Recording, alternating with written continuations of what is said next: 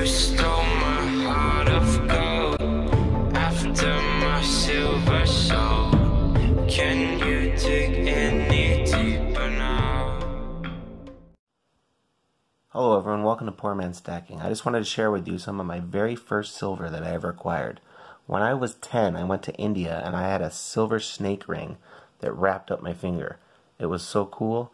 I think it's somewhere in a field somewhere out here, and maybe one day I'll find it with my metal detectors.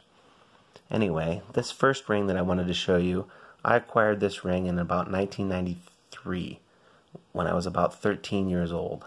It used to be much looser on my fingers. It kind of fits now, but it's still pretty loose. I mean, you want a ring that has a difficulty going over your finger.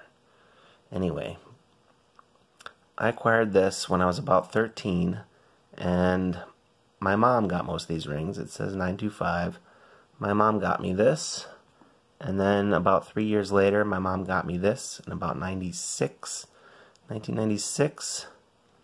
And it's also marked somewhere, but the mark has worn out.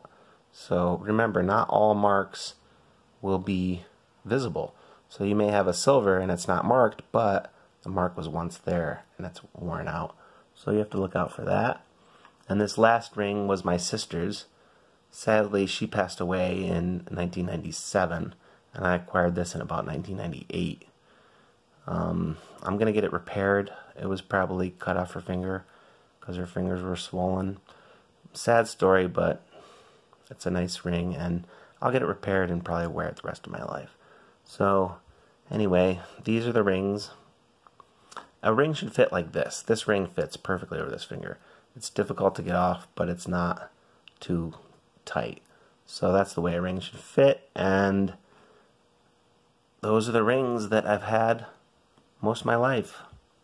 I wish I could get the ring back that I got in India, the snake ring. I love that ring.